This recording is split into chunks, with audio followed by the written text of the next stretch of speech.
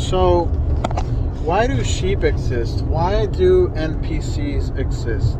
Okay? To me, it's just people who don't question anything, right? Zero critical thinking. And I believe one of the most important things to be able to survive in this society today, in 2023, you have to question everything. You have to question yourself. You have to question your thoughts, your mind. You have to question your family, your friends. Everything that surrounds you, why you do things, why you do the things the way you do them, why you associate with certain people, right? Why you like certain things, why you spend money on certain things, your spending habits, or why you dress X, Y, or Z way, etc. I believe everything is subject to questioning. And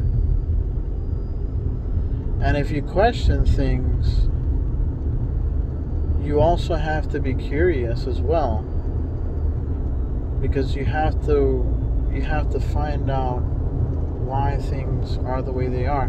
So probably as a basis to questioning things, the root of it would be curiosity, right? Or I don't know if it could be interchanged or switched, but you get the picture.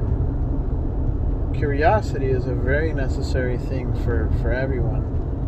And through curiosity is that people make breakthroughs, is that innovation is created.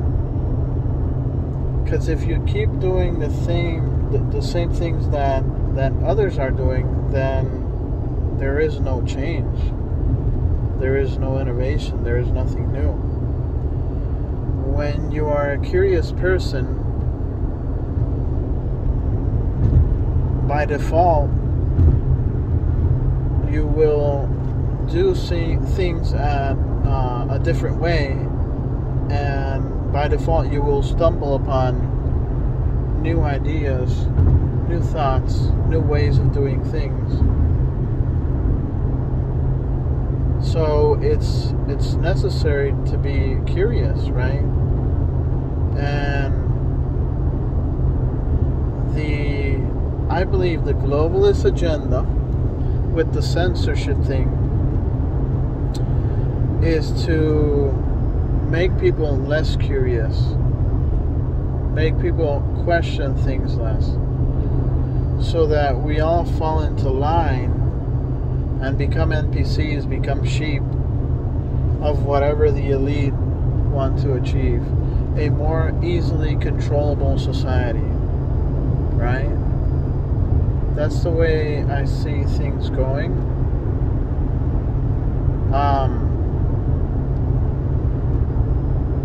And to be honest, it's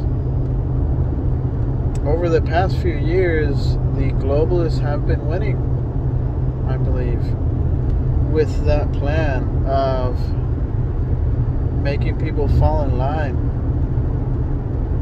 The acquirement of Twitter by Elon Musk is a step in the right direction, but I don't think it's enough. Sure, now we have the Truth Social, and now we have Rumble, but there needs to be more of that, right? In order for us to keep our freedoms. Because if globalists are allowed to censor people, then we're just headed for enslavement. I mean, we already are basically slaves to the Federal Reserve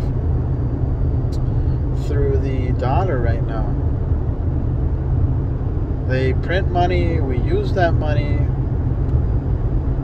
gets inflated, it loses value, and you have to keep acquiring those dollars year after year after year after year, because they lose value and they become worthless. So it's a rat race by default, right? So we're already enslaved in a certain sense to the Federal Reserve, and other countries as well to their central banks. It's a very clever thing for them, of course. It benefits them 100%. But central banking is a super clever thing, and inflation, because a lot of people don't understand how it works, how inflation works. It's basically theft. It's the same thing. They just call it a different way. They call it inflation, but it's theft. It's the same thing as theft, right? They print dollars, and those dollars lose value over time, right? Anyways, make sure to like, share, comment, subscribe. Have a good one.